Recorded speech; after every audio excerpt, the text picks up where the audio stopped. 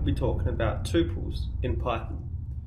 Tuples are a container which store objects, except they are immutable. That means their length and the items cannot be changed.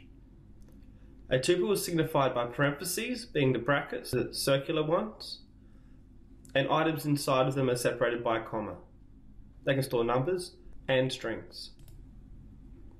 Here are some examples of accessing tuples via index, such that in the first example on the left we are accessing the last item, remembering the first item starts with 0, and on the right here we're trying to assign a new value to the object on the last position that comes back with an error.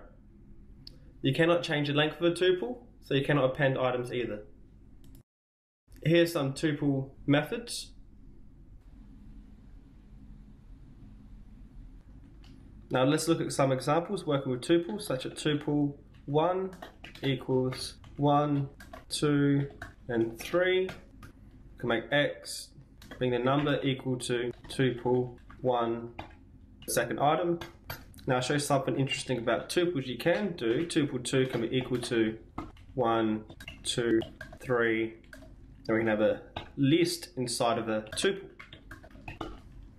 So we can go tuple 2 and get the dictionary from inside of the tuple, being the fourth item, dot append into the dictionary.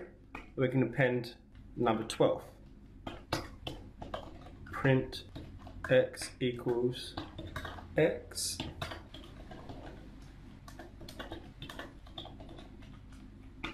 Now we can print that off. Let's run it, remembering to save it.